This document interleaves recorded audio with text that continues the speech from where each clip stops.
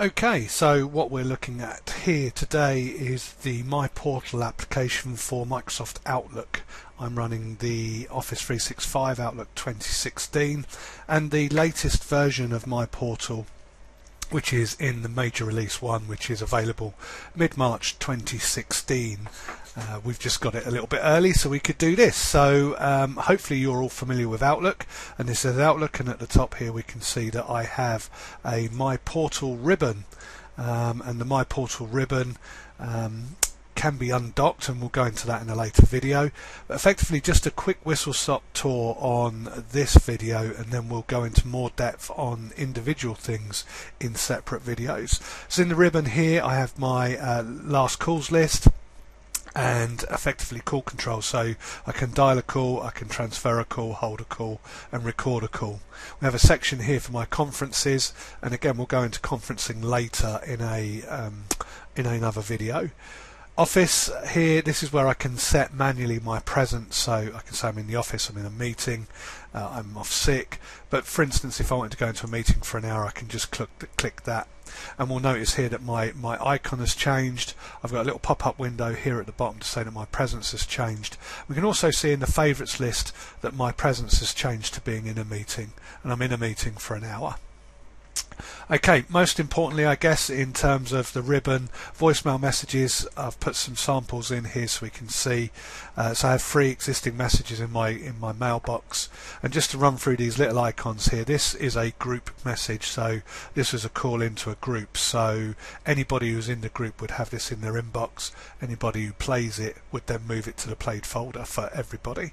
This is an individual mailbox message from my good self on my mobile, and this little red dot is a call that has been recorded, and that's then delivered into my mailbox, and we'll show you that shortly. So this is my message center. We've also fax messages, and as a business we don't do fax, we've got no reason to send fax, but if you are sending and receiving fax electronically they would be here in the same message center. Okay, we'll just close that. Then we've got the call journal, and there's some significant changes to the journal in major release 1, which is out, and that really revolves around the call info here, but again I'll go into more info in a subsequent video about the journal itself. But the journal is all calls, open calls. I'll go into the definition of what's an open call later, missed, answered, internal, external, inbound, outbound and scheduled, and I'll do all of that in a separate video. Okay, so internal directory is everybody in the business. You can see the present status here. So if I took my phone off hook, for instance, you'd be able to see that we're about to make a call. If there is another call ringing, so here we can see that this call is ringing. If I right click I can do a call pickup and pick that call up. See, I can't pick up a call from myself, so that's a bit daft, but there you go. So that's the internal directory. The external directory, we can populate this from CSV file or something of that ilk. Obviously you can manage this yourselves as well if you want, but there's an external directory, and again I've got access to the email, phone numbers, and here in the bottom window, this is new in MR1, we've got call controls, or for instance schedule, so I can schedule a call, which I'll go into in more detail.